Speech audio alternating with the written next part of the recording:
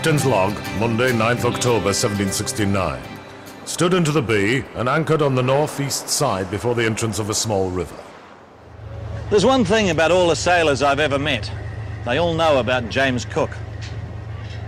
When he sailed in here at the helm of the Endeavour, he was 40 years old. But he started at sea at 17, a working class kid out of Whitby. He started working the colliers in the North Sea.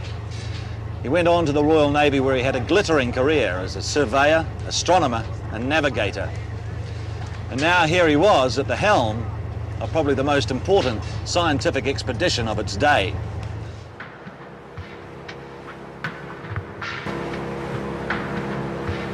Part of Cook's mission was to explore uncharted reaches of the South Pacific for the fabled Great Southern Continent. Cook knew the land he'd reached could be part of this coastline charted by Dutch explorer Abel Tasman in 1642. If so, Cook's orders were to chart it fully, make friends with the inhabitants, and claim the country for his king. After nearly 3 months at sea from Tahiti, Cook badly needed fresh water, firewood, and food. Cook and his crew landed, as far as we can tell, right over there, behind those timber yards. This was near the mouth of the Turanganui River. Cook could see people on the other side and he wanted to talk with them. Nowadays, it's hard to talk with anybody around here.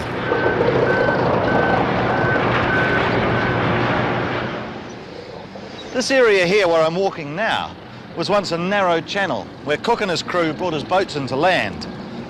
This was once a beach. And this flagpole marks the spot where Cook first set foot on New Zealand soil, or sand. Nice, isn't it?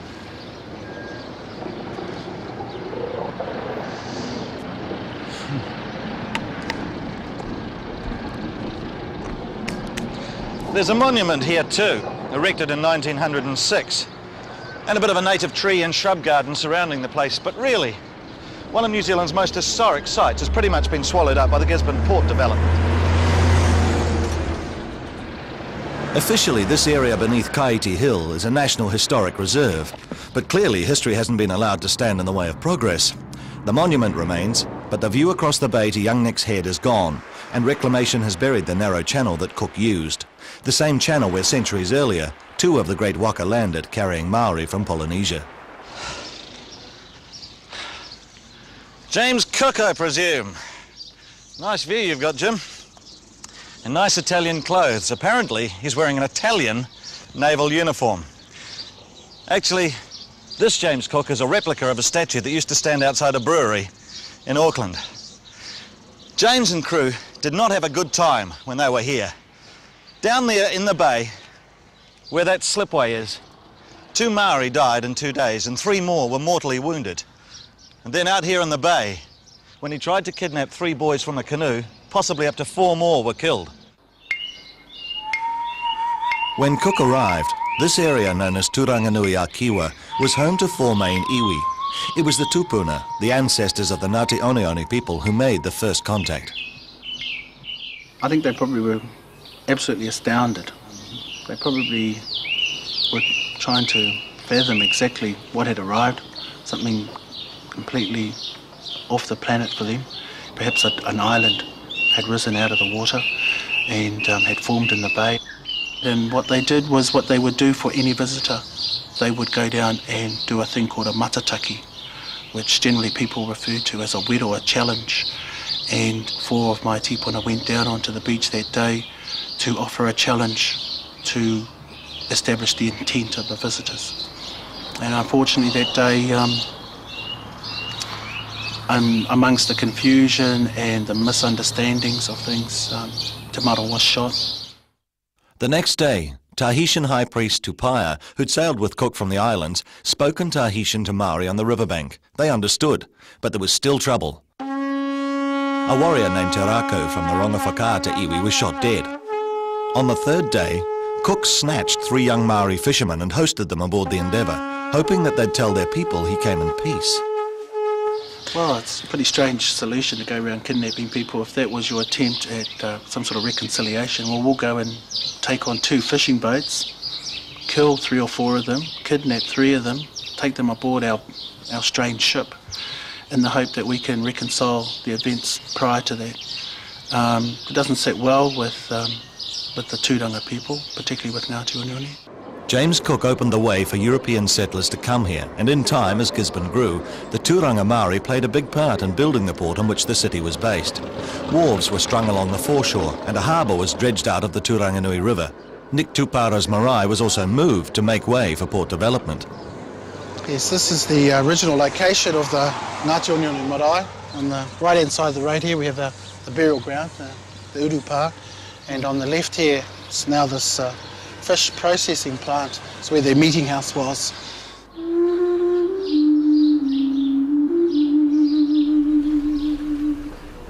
Someone with a keen interest in Gisborne's port development is Harbour Master Captain Ian Cook, no relation, who took me out on the Takatimu, the oldest working pilot boat in New Zealand.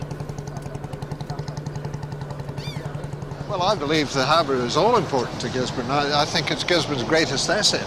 Originally, it was a river port, you see, and the ships were all tied up on the other side of the river there, but on one occasion, the river silted up so badly, the ships were stuck inside the river for about 3 months before they could dig them out. So the decision was then made to build this diversion wall.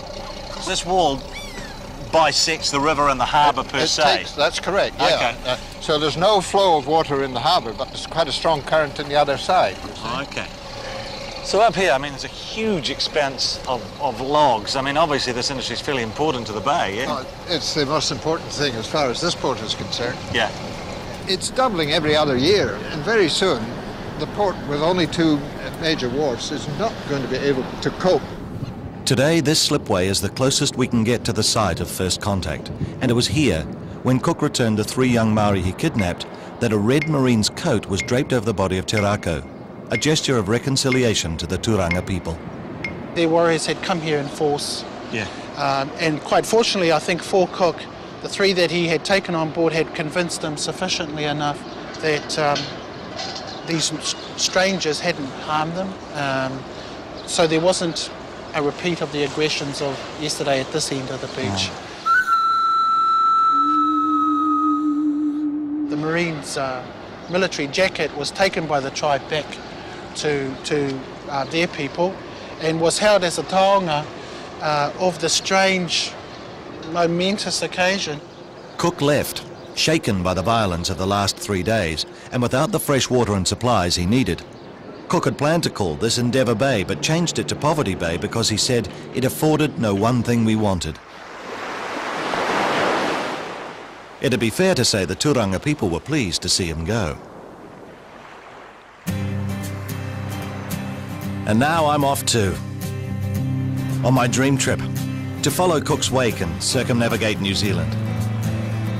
To see this country from the sea, to meet the mariners of today and to gain a deeper understanding of New Zealand's nautical traditions. And what a way to start. Aboard the magnificent sailing ship Spirit of New Zealand. I'm excited, eager, and just a tad nervous.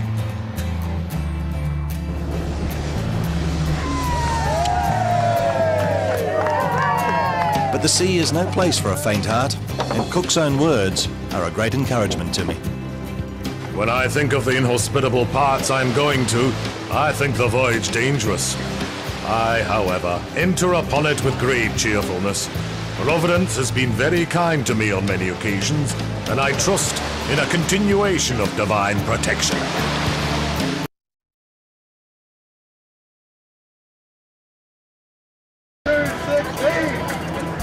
I'm off on the Spirit of New Zealand, on the first leg of my sea voyage right around New Zealand, following the wake of James Cook's Endeavour. From Poverty Bay, Cook sailed south. At a cape he named Kidnappers, Maori and Waka tried to abduct a young Tahitian boy from aboard the Endeavour. The coastline ahead was forbidding, with no sign of a safe harbour, so Cook turned around and headed back north. Spirit of New Zealand and its predecessor Spirit of Adventure have introduced tens of thousands of young Kiwis to life on the ocean wave. Today we're sailing from Poverty Bay, following Endeavour's course north to Uawa, a place Cook called Tolaga Bay.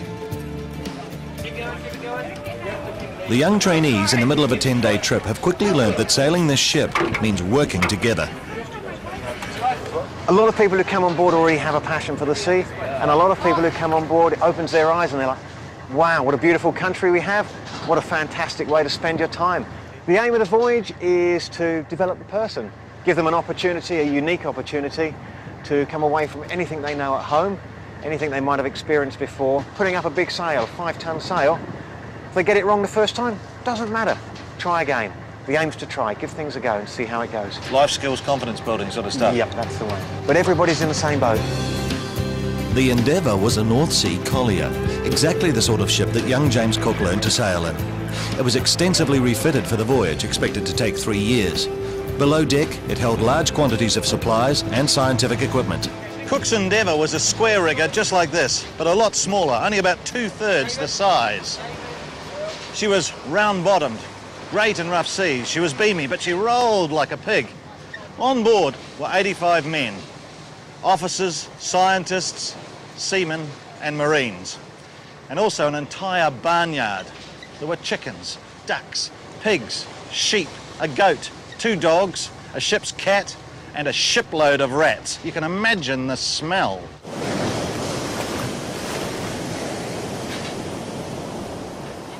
Cook tried sailing in here at Tolaga Bay, but the wind was against him, so he continued up to a place he thought the Maori called Tegadu. Tegadu was in fact a Naura Bay, where the local Hauiti people greeted the visitors with caution and curiosity. The Endeavour anchored for 2 days, and the crew wandered freely ashore. But it was madness trying to get 200-kilo water barrels out through the surf. So the Hauiti directed Cook back to Tolaga Bay to a hidden cove, sheltered from the wind and the waves. And it's here the Spirit of New Zealand drops me off. I won't see her again until the end of my voyage. The cove's beautiful coastline has barely changed since Cook's day, although the native bush has long gone.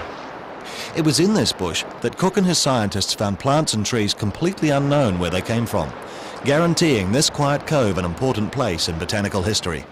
For Sydney Parkinson, the Endeavour's young artist, the cove was a revelation. Sydney Parkinson was moved to describe this cove and countryside as agreeable beyond description. And it was in these peaceful, idyllic surroundings that Cook and his crew finally had a chance to take stock of their situation.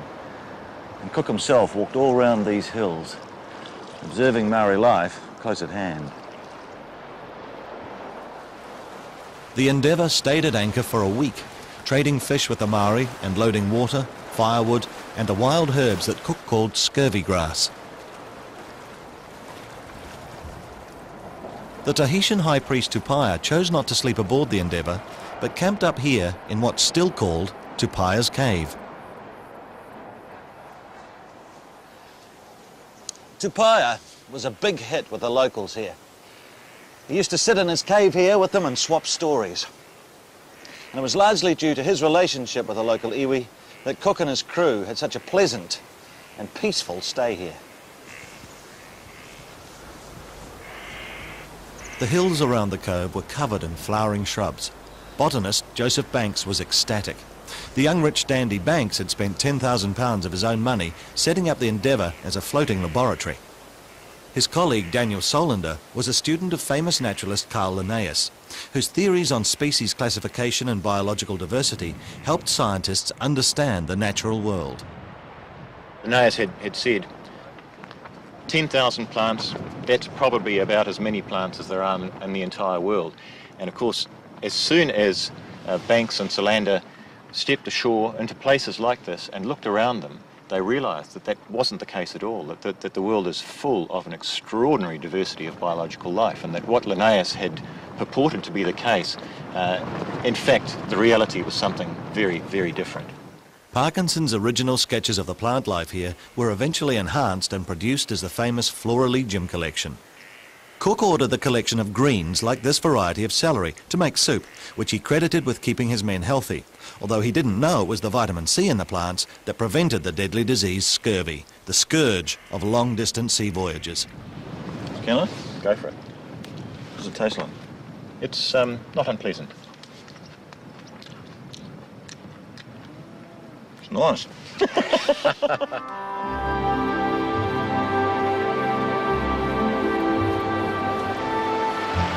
Oh, wow.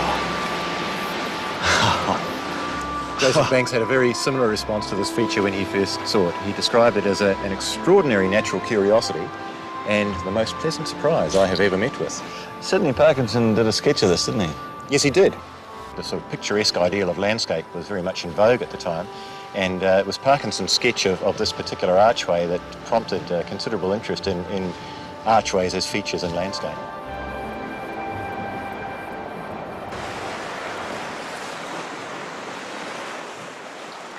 Well, here we are, back on the rough side, eh? Yeah, it's a bit lumpy, all right? Yeah. That's the Tolaga Bay Wharf. My next lift is coming in there. It's going to pick me up there tomorrow. It's about half a kilometre long, I'm told. Okay. Hey, nice to meet you, Simon. And you, Peter. And thanks for today. You're most welcome. Cheers.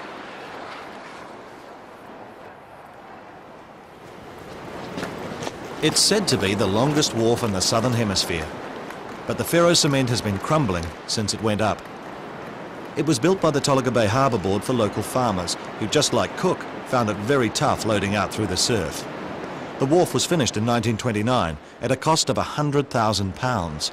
Sadly, already a concrete white elephant, because the roads were going in and bigger ships than the wharf could handle were now plying the east coast. Now, Tolaga Bay, where we are now, was the first bay in New Zealand to be hydrographically surveyed by Cook and his crew. And now, 231 years later, the latest hydrographic survey vessel, NHemNG Resolution, is here to pick me up. And there she is. The Resolution is sailing north after, appropriately enough, surveying part of Cook Strait. I must say it's jolly decent of the Navy to swing by for me like this, but there is one small problem already. There are no steps down from the wharf, only one wet, slimy, and I use the term loosely, ladder. G'day Peter, Lieutenant Matthew right up to Resolution. How do you do, Matt? Let's go.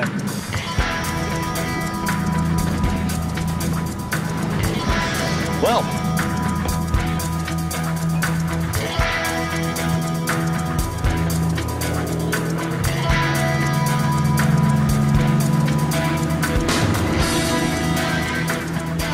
The Endeavour was on a naval expedition, so it's great to hitch a ride with our Navy, especially on this ship, named in honour of Cook's Resolution, the ship used on his second and third voyages to the Pacific.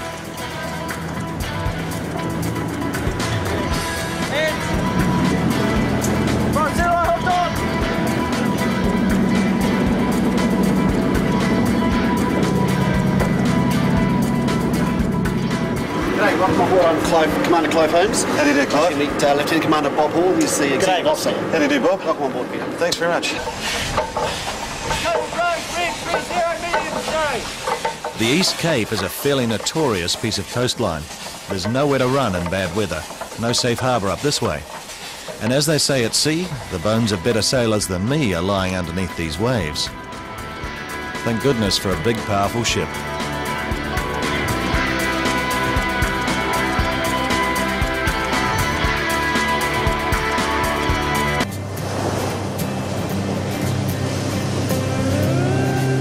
James Cook's surveys of the New Zealand coastline were amazing, in that they were achieved with basically a sextant and a piece of knotted string known as a lead line. By comparison, my home for the next couple of days is equipped with all the latest bells and whistles. The New Zealand Navy's hydrographic survey ship, Resolution. The Resolution was bought from the American Navy and fitted with a multi-beam echo sounder, sophisticated technology to enhance our Navy's long tradition of surveying our coastal waters. She's taking me from Tolaga Bay, up around East Cape, through the Bay of Plenty, and on to Mount Maunganui. It's great to be amongst naval sailors with such respect for the man in whose wake I'm travelling. Yes, he was the ultimate, really. What he was able to achieve way back then with the technology he had available just leaves me in awe. Now we have GPS, DGPS, multi-beam echo sounders. He was able to sail away for 5 years and keep his men fit and healthy and motivated, and achieve so much, and that was all based on basically his own ability. Captain's log, October 31st, 1769. This point of land I have called East Cape, because I have great reason to think that it is the easternmost land on this whole coast. Oh, good night, James.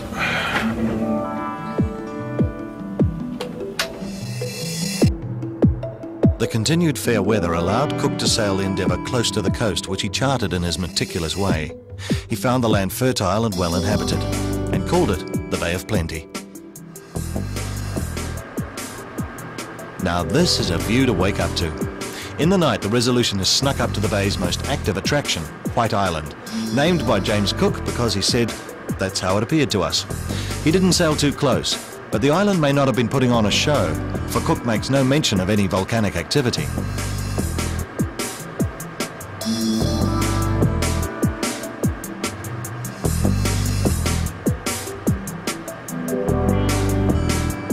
It's rugged on top of the water and mountainous on the sea floor, as we can see courtesy of the Resolution's advanced technology. At the moment, this is where the ship is. We just passed over the top of a seamount, a knoll just to the northeast of White Island. The blue at the top is the fairly flat top of the hill itself at about 200 metres depth, and then the concentric circles are the depths as it gets deeper either side of the hill. It goes down to about 600 or 700 metres either side. Under the United Nations Law of the Sea, New Zealand can claim jurisdiction over its continental shelf out to a depth of 2.5 kilometres. That's all the red, yellow and green parts of this map. This huge area needs surveying. Then, maybe, its vast natural resources can be tapped. Out on the continental shelf, we're looking at hydrocarbon deposits. You're talking about gas here, aren't you? Gas, yeah, oil. Petrol, oil, all those type of things. And with the advances of technology, yeah, one day we may be able to explore or recover deposits from those areas, way out in those sort of very, very deep areas. So it's a big job, and it's a large amount of real estate. As Cook navigated close to shore, he logged an island the Maori called Mau Tohora. His translation was whale. And this high round mountain he called Mount Edgecombe. Maori would have watched the Endeavour from Toys Pa above Whakatane. Their tupuna arrived here in the great Maori waka, Matatua, whose heroine Wairaka still greets and farewells sailors across the Whakatane bar. From here, Cook and crew were chased by a double-hull waka, the first they'd seen in New Zealand.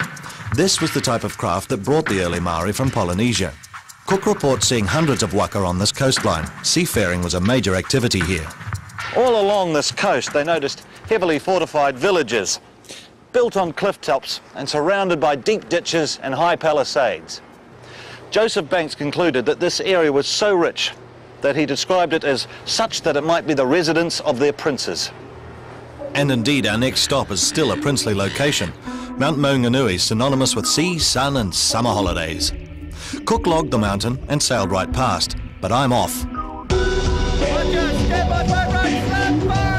Cheers, Resolution. Keep up the good work. Tauranga is one of the busiest ports in the country, but I've come to see a much smaller boat. A boat in which thousands of Kiwi kids, including myself, learned to sail. The P-Class.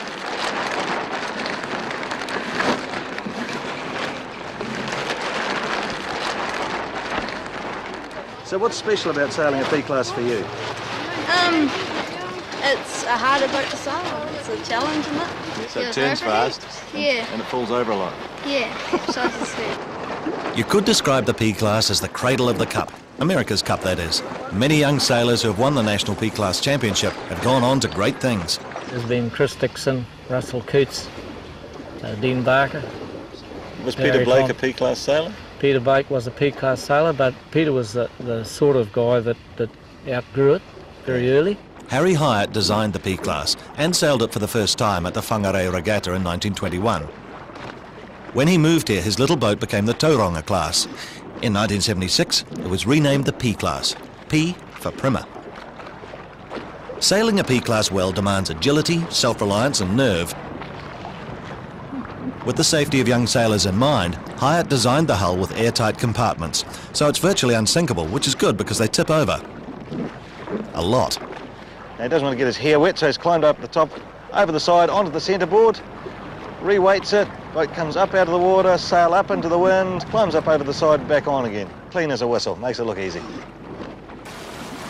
The boom, or the foot of the sail, is longer than the total length of the boat. Because of this, it's got a lot of sail relative to the size of the boat. And probably by modern standards, it's also a bit out of balance. If it's too easy to sail, then nobody learns very much. Because it's hard to control downwind, we produce the best offshore helmsmen in the world, without question. But when you're cold and you're wet, it's still nice to see Mum.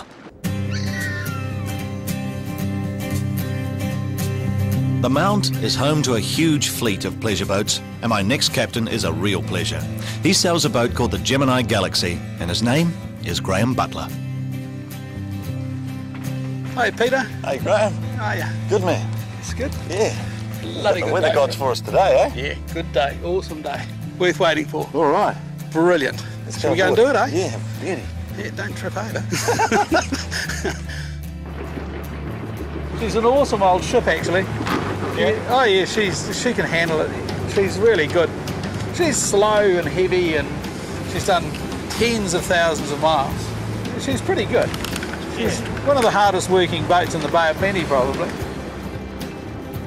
Graham's in the Eco Tour charter business. Although, spending your life at sea isn't a business really, is it? More of a pleasure. I think I'm going to enjoy this trip. There's a very good chance I'll be dancing with dolphins.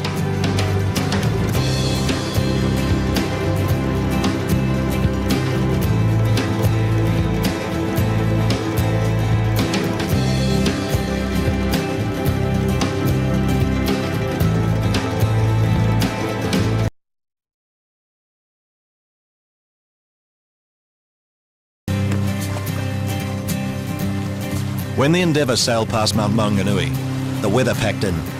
Northeasterly gales and hazy conditions, which is fortunately what we haven't got. These conditions are perfect for dolphin watching. And Graham reckons we're bound to see some on our way up from the Mount, past the Mare and Alderman Islands, to Cook's Beach in Mercury Bay. We've only gone halfway to the Mare when Graham spots what he's after. So these gannets, when they dive in, this is a great sign. It is a good sign for dolphins. Yeah. Normally we'll find them associated with gannets. They're the birds that feed on the actual food that dolphins feed on. See the splashes? There's quite big splashes up there. That's quite a big pot of dolphins. No, there's quite a lot of water. Yeah, okay. Well, that's just dolphins whacking through the surface. Look at them. They're going for it, though. There's quite a few of them. Yoo-hoo! Oh, look at them coming into us. Look at this is it. Look at this. These are common dolphins. And they're just... Oh, wow. There must be about 20 of them. I think when we get up there, you'll probably find there's closer to 120, but that's just my guess. Fantastic. Yeah, there'll be dolphins. Man, look at that. But it's the same old deal, you know. We've got to approach them very quietly and carefully and let them call the shots as to what we're going to do.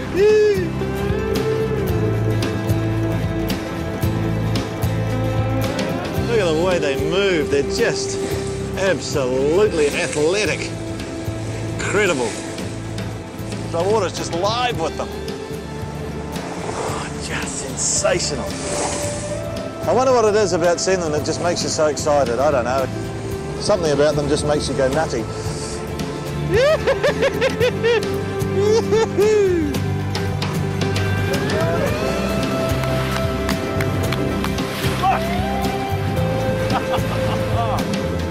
Most of the people that I bring out on my boat are not fishermen. They are not people who know much about the sea. Yeah. And they come here and it's just, they just get an absolute thrill to be basically greeted by animals that have absolutely no fear of us. It's almost like a reaffirmation that somebody out there loves us. You can see them turn over in front of you, the eyes there, and then they sort of leap out of the water and go, see, what do you think of that? You know, it's a very cool thing to watch. It is, it's a cool thing to watch.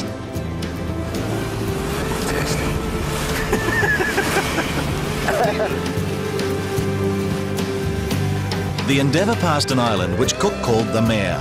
The Maori knew it as Tuhua and treasured its rich black veins of the volcanic glass, obsidian. You can get shards of it that are really sharp, and it's a very hard volcanic glass, so it holds its edge. So they could use it as cutting and carving tools, and so it was extraordinarily valuable to Maori people. So it was traded. Legend has it that it was discovered in Tahiti from here, all over New Zealand from here. Yeah. Anyone ever tried to mine it? Yeah. In the 50s and 60s, a barge used to come out here, and the guys would climb onto the rocks with hammers, and they would just break it all off, take it away. Bloody effrontery of people in those days, eh? It's just extraordinary. You just, oh, she'd be right, mate. We'd just go out there and hack it all to bits. So this is actually a volcano, this island? Yeah, this is one of the most dangerous volcanoes in the Bay of Plenty. It is probably more dangerous than White Island, because it has a history of going like Mount St. Helens, just going boom, and it does it every 4,000 or 5,000 years apparently. It hasn't done it for 4,000 or 5,000 years, so hang on to your bloody hat, Peter. This might be the day. Can you see anything shaking?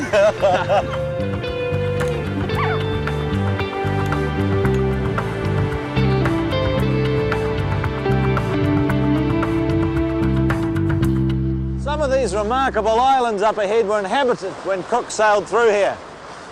And it must have been a good day aboard the Endeavour, because Cook and his crew spent some time likening these islands to various city councillors from London. Short, fat, thin, wide, mean. You can see all those bricks and little rocks and stacks and things that are poking up out of the water. Well, there's probably Incredible rocks, there was probably that number just underneath. It's ready to rip the backside out of a boat too. That would have cheered him up too. Yeah, and he had no charts. Yeah. He made all his own charts out here. I mean, Cook was just an absolutely extraordinary person. It is pretty out here, isn't it? It is pretty. Yeah. It is very amazing. Yeah. If you can say very amazing. You're starting to talk like a sailor. You've been at sea for too long, Peter. It's time you went and had a Big Mac.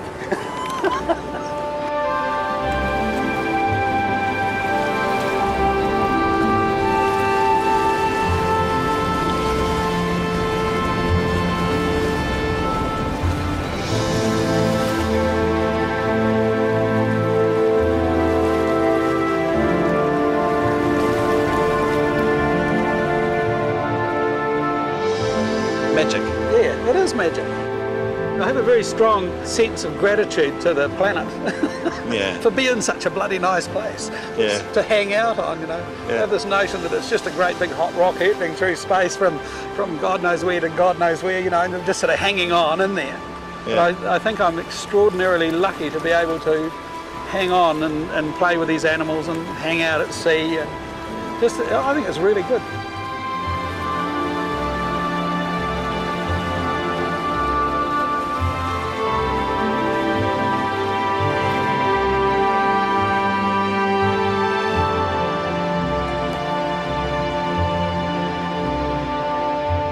Captain's log, Saturday, November 4th, 1769. My reasons for putting in here were in the hopes of discovering a good harbour, some convenient place to observe the transit of Mercury, which happens on the 9th inst, and will be wholly visible here if the day is clear. If we should be so fortunate as to obtain this observation, the longitude of this place and country will thereby be very accurately determined. The Endeavour anchored here off Purangi, at the south end of what today is known as Cook's Beach. Just ashore, they found a freshwater stream, a perfect watering place. Cook ordered the Endeavour heeled over and the hull scrubbed. In his memoirs, Horete Te Taniwha wrote that as a young boy, he went aboard the Endeavour at Purangi and was given a nail by James Cook. Te Taniwha wrote, "There was one supreme man in that ship. We knew that he was lord by his perfect, gentlemanly and noble demeanour." Look at that. This is the kind of technology that Cook would have had. So this is what he navigated with? Yeah, he used a sextant basically to get the angle between a celestial body like the sun and the horizon. So when you're looking at the sun and you've brought the sun down, you've brought the angle down like this. Yeah. And then down here you could read off that exact angle. Yeah. And he could get a noon latitude from that very easily. Right. The difficulty that Cook had was getting a longitude. Good God, it's an amazingly accurate piece of equipment, isn't it? Incredible. Just, you know, these things should be absolutely cherished. They're a much more beautiful instrument than a GPS. They're just extraordinary. It's a really nice piece of history, I think. Much better than a GPS. GPS, the global positioning system, uses satellites to navigate. Cook had to use the sun, the stars and the planets, so he needed clear weather. After days of rain, conditions lifted on cue on November the 9th. Cook and his astronomer Charles Green rowed ashore. Thank you, mate. Thanks a lot, Peter. All right, mate. All the best. Oh, you may want your life jacket. Bugger. Just like the holiday makers who flock here every summer, Cook and Green put up a tent. Inside, they set up their instruments. They watched the path of Mercury across the sun and made their calculations, figuring out the latitude and longitude of Mercury Bay. Effectively, this put New Zealand accurately on the world map for the very first time. But while history was being made on shore, there was trouble out in the bay. Lieutenant Gore, who'd been left aboard the Endeavour, shot one of the local Maori, who, according to Te Taniwha, had failed to hand over a dogskin mat in return for a length of cloth that they'd been trading for. Now, again, according to Te Taniwha, the man was a noted thief, and with a meeting of his people, they decided not to avenge his death. But Cook himself was absolutely furious, and he said that we had been long enough amongst these people to know how to chastise trifling faults without taking away their very lives.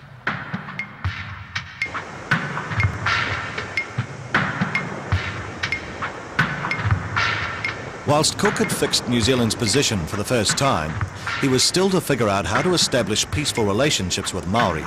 And to survive in this remote land with its dangerous uncharted coast, this was something he had to do.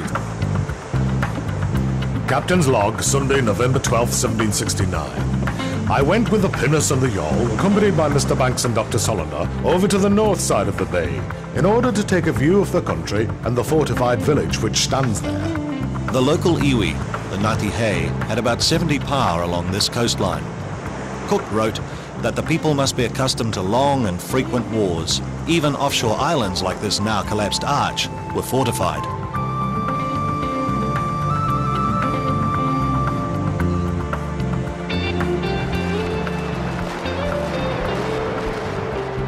The party came ashore on the nearby beach. As they walked along, they were joined by more than 100 Ngāti Hei, who gave Cook a formal welcome, his first porphyry. Today, the Ngāti Hei are still here. What a beautiful spot you've got here. Well, it is. I think everyone feels that way about this spot. Yeah. It's this is where the pars were originally up on the hills here. Yes. Wharitaiwa was the ancient pa of Ngāti Hei. That's the one that Captain Cook went into. They even put on a mock taiaha battle for Cook's benefit, just to show him how they handled their arms and how they used a taiaha.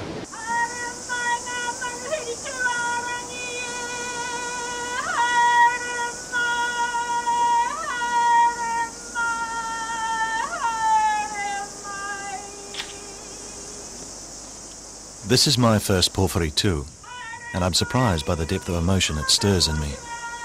There's a giving of respect and ceremony that sits comfortably with my own attitudes.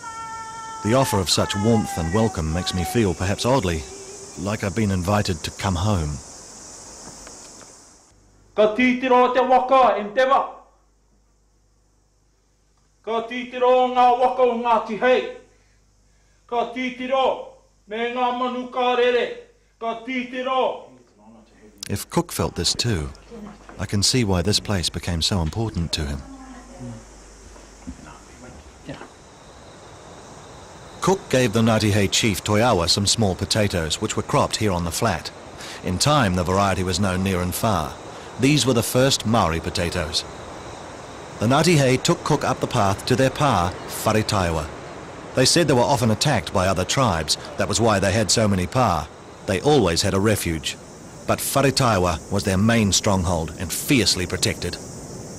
Cook intimated that there was some sort of a constraint in the Maioro, and that there was a barricade and a door here.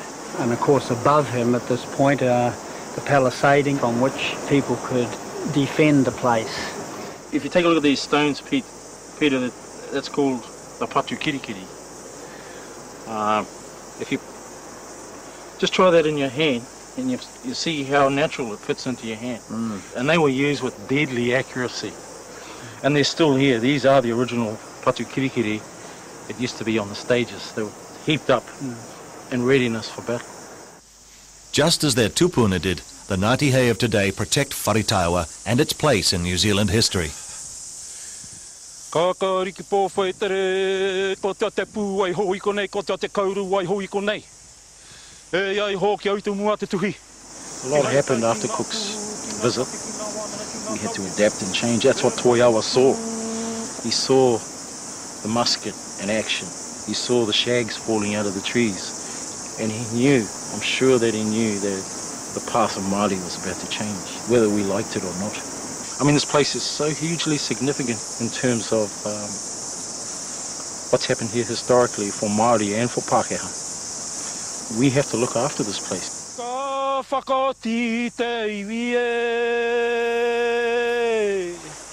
Captain's log, 15th November 1769. Before we left this bay, we cut upon one of the trees near the watering place the ship's name, date, etc. And after displaying the English colours, I took formal possession of the place in the name of His Majesty. Cook's orders were to get permission from locals before claiming their land.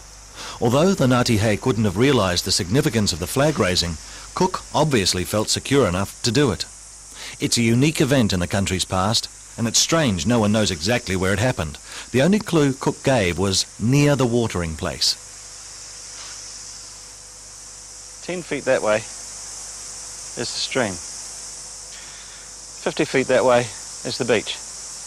And here's a rock promontory surveying the entire bay. In Cook's day there would have been less trees here, but even now you can see out through it. It's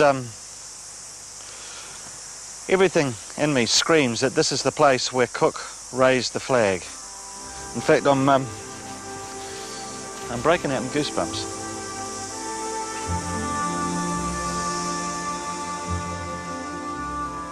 Well, James, tomorrow we move on.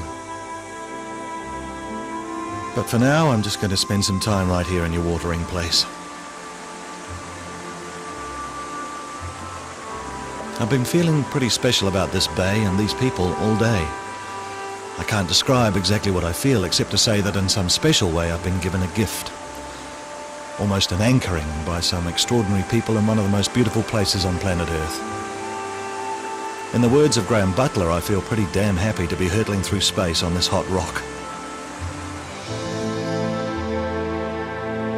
So happy, in fact, I had to strip off and give myself a sort of natural baptism in the river.